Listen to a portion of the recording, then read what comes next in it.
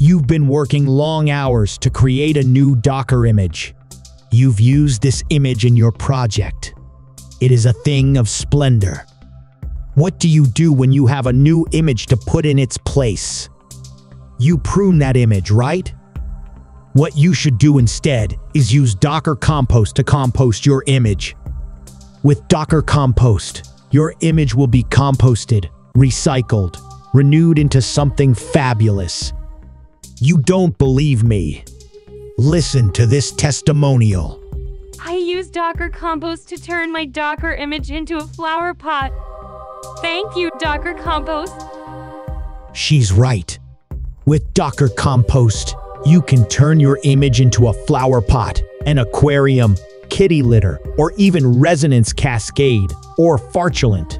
The possibilities are limitless. Listen to this other testimonial.